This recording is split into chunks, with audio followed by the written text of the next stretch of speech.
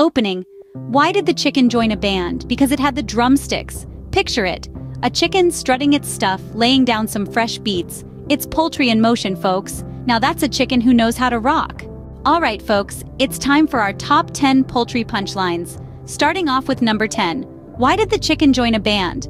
Because it had the drumsticks. Moving on to number 9. What do you get when you cross a chicken with a guitar? A bird that makes plucking good music. At number 8 we have, why did the chicken go to the seance? To talk to the other side. Number 7 is, what does a chicken need to lay an egg every day? Hendurance. Coming in at number 6.